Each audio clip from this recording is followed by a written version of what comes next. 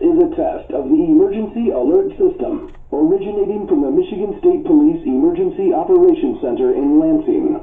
If this had been an actual emergency, such as a tornado, a toxic material release, nuclear plant incident, widespread phone or power outages, or other local or state emergency that affects your safety, official messages would have followed the alert tone.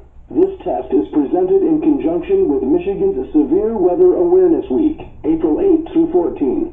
This concludes this test of the Emergency Alert System.